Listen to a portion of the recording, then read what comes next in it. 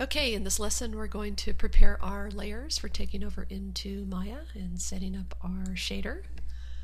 I've got a number of layers under each of my channels here, the diffuse, specular, and bump map. So what we need to do is collapse these down into a single layer that will take over into Maya. And the way I like to do that is I always like to be able to come back and work on these layers if I want to make some revisions to anything. So I'm going to just save my scene. Okay, and then what I'm going to do is just collapse these down by merging them. I'm just going to right mouse click and say merge visible. And then I'm just going to change the layer here. It's going to be body. So it's actually going to inherit this name right here, diffuse. So I'm just going to say body. And under here, this is also just body, so I know which is which. I've got the horns to do as well. Doesn't like that name. Let me change this one right here. So it's not going to let me do that, so I'm going to have to go bump, body, and we'll change this one up here, and we'll go diffuse, body, and spec body.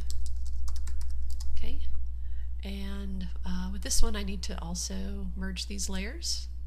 Okay, so now I've just got the 3 layers here under each of the channels, and that was for the body, so I'm going to just click on the horns. I've got to repeat this process for the horns, and I'm going to delete that layer, and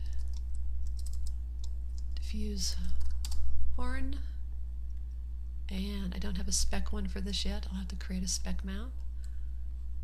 Let's see, I'm going to say merge, horn. I'm going to create a spec channel.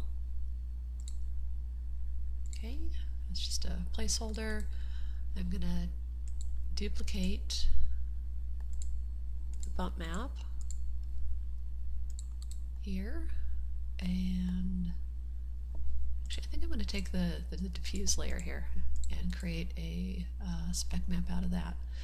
So duplicate selected, and I'm going to copy that down into specular, and you can see it just got nice and shiny right there. It's probably a little too much. I'm going to just adjust the color, actually the value on this, just take it down over all, and maybe pull these down a little bit here.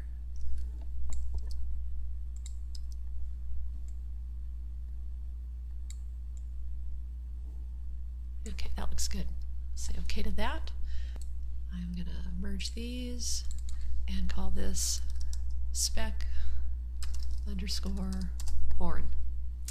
Okay, so now I've got all of my layers done. I'm now going to do a save as, save scene as, and I'm just going to call this underscore, it's getting quite long here, but we'll just add to it, merged.